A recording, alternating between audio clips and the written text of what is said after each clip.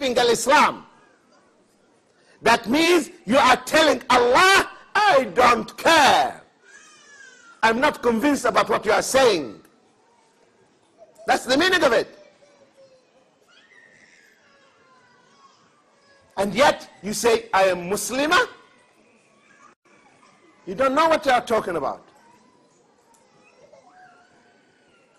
If you are weak, you are not wearing your hijab, that is another issue. May Allah guide you. May Allah give you the strength to wear it.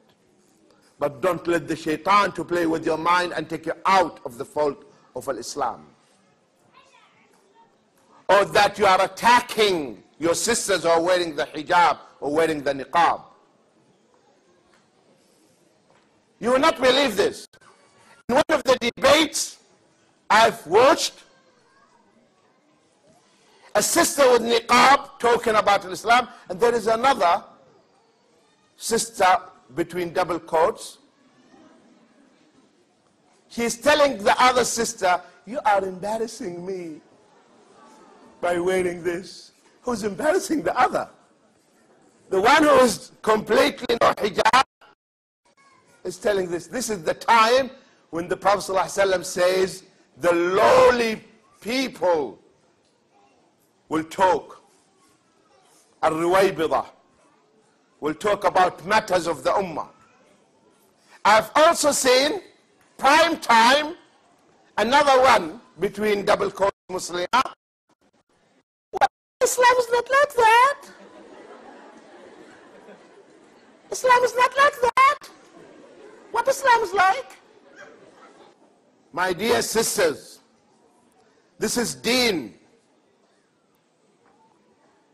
Listen to what Allah says and learn your deen. Allah subhanahu wa ta'ala says in Surah An-Nisa, Surah number 4, Ayah 65. فَلَا وَرَبِّكَ لَا يُؤْمِنُونَ حَتَّى يُحَكِّمُوكَ فِيمَا شَجَرَ بَيْنَهُمْ ثُمَّ لَا يَجِدُوا فِي أَنفُسِهِمْ حَرَجًا مِمَّا قَضَيْتَ وَيُسَلِّمُوا تَسْلِيمًا. By your Lord, Allah is swearing by Himself. They can have no real iman and real faith in their hearts until they make you Muhammad sallallahu alaihi wasallam judge in all disputes between them and find in their hearts no resistance against your decision, but accept them with the fullest conviction. We hear and we obey. Allah subhanahu wa ta'ala says also in Surah Al-Ahzab, Surah number 33. I want you to take notes and refer to the ayat and memorize them. Surah number 33, Ayah 36. Allah is saying, وَمَا كَانَ لِمُؤْمِنٍ وَلَا مُؤْمِنَةٍ إِذَا قَضَى اللَّهُ وَرَسُولَهُ أَمْرًا أَن يَكُونَ لَهُمَ الْخِيَرَةُ مِنْ أَمْرِهِمْ وَمَنْ يَعْصِ اللَّهَ وَرَسُولَهُ فَقَدْ ضَلَّ ضَلَالًا مُبِينًا. It is not fitting for a believer, man or woman, a believing man or a believing woman, when a matter has been decided by Allah and His Messenger, to have any option about their decision. If anyone disobeys Allah and His Messenger, he is indeed on a clearly wrong path. Clear. Allah decided. The Prophet ﷺ said, we say we hear and we obey. Why?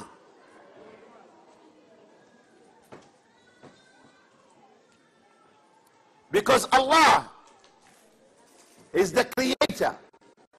So He is telling me this, I say I hear and obey. My Prophet ﷺ tells me this. My dear sisters, when you read the hadith of the Prophet ﷺ,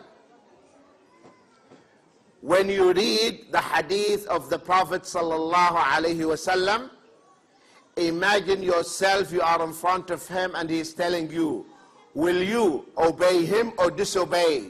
What you will do? Obey or disobey? You will obey him. So when you are reading the hadith of the Prophet ﷺ, imagine yourself, you are in front of him. So there is no choice for anyone. Having said this, my dear sisters, always you have to keep in mind that anything Allah subhanahu wa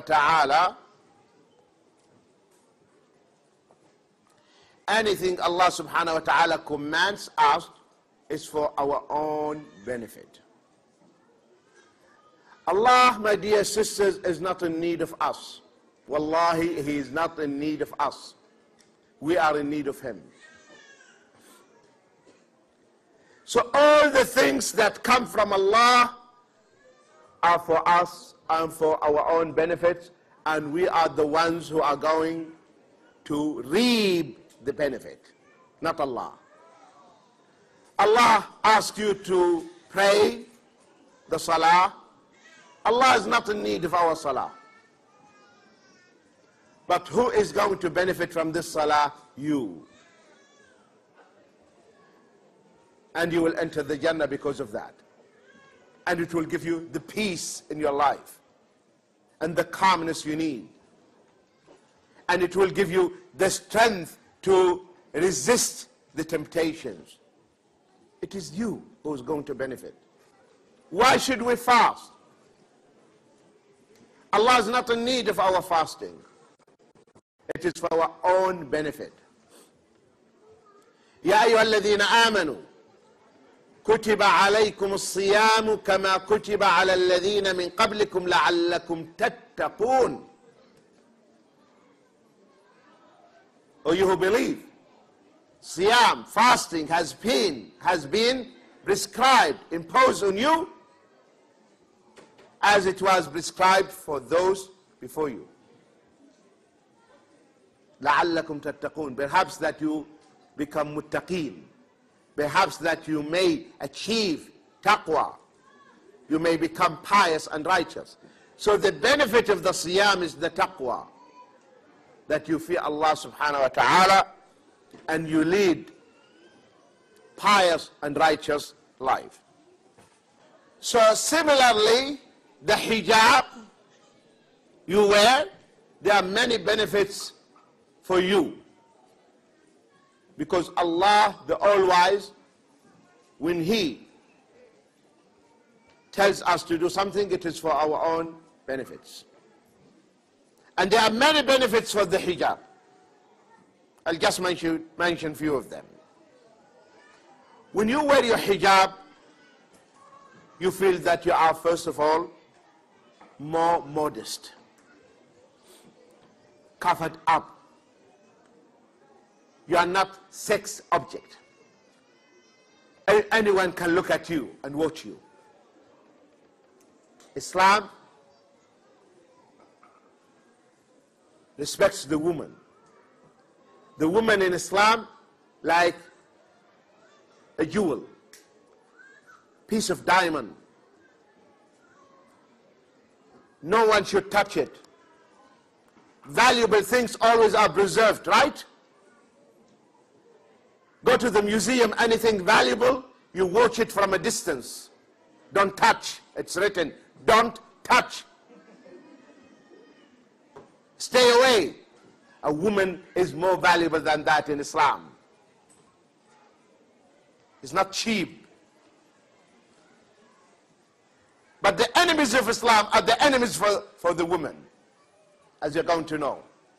Find out who are your real enemies. Don't be naive.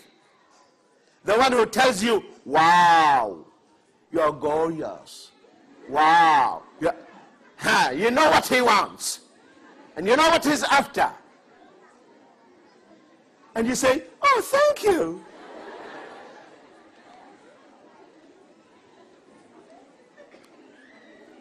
He's pulling your leg. He's fooling you. He's your real enemy. He is that man. That is the real enemy. Not the one who tells you, sister, cover up. The one who tells you, cover up, he likes you, he loves you, he wants you to go to the Jannah. And you think, oh, you are extremist.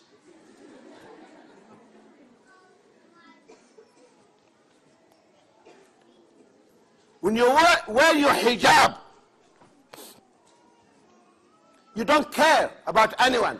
You don't think. The problem nowadays, a woman goes and buy a particular dress, and in her mind, how to impress others.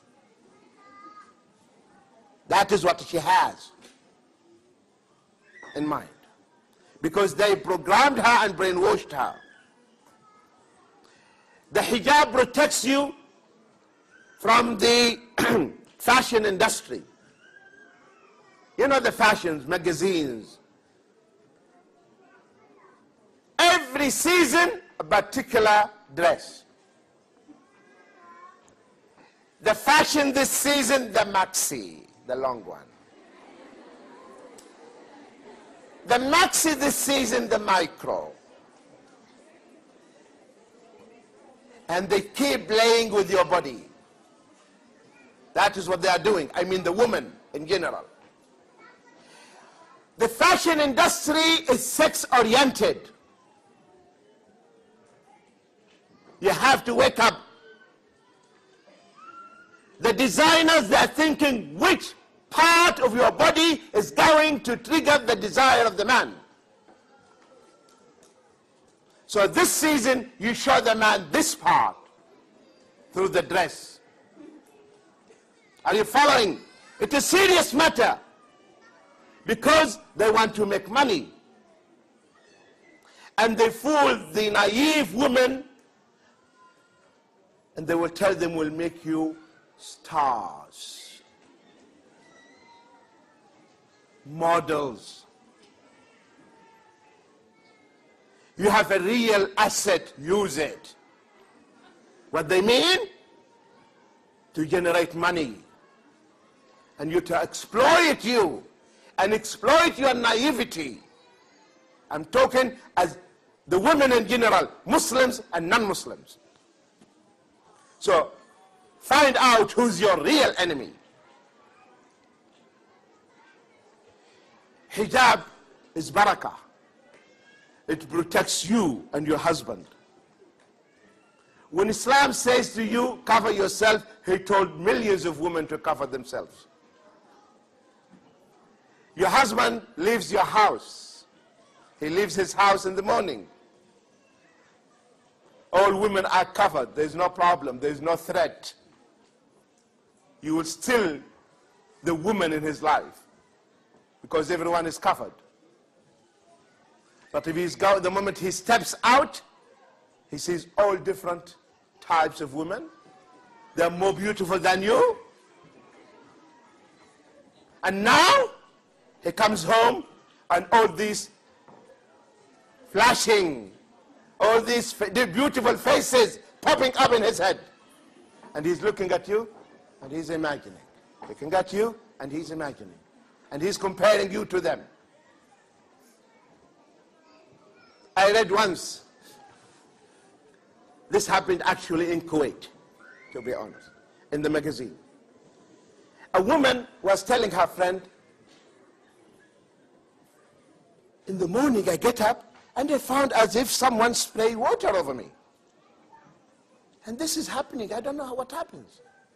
Say, why, what do you do before you go to sleep? So we'll be watching television. She's not a practicing Muslim. And I go to sleep and my husband stays awake, watching.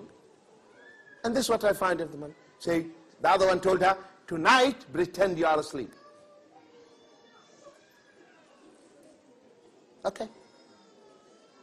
So what happens, she found that her husband is watching the television stations, beautiful woman coming, say, هذه مرة وهذه مرة تف عليك.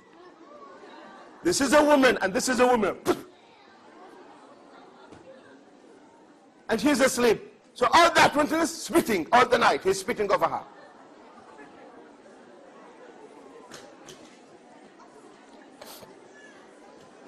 Why? There are problems. So Allah, the all-wise,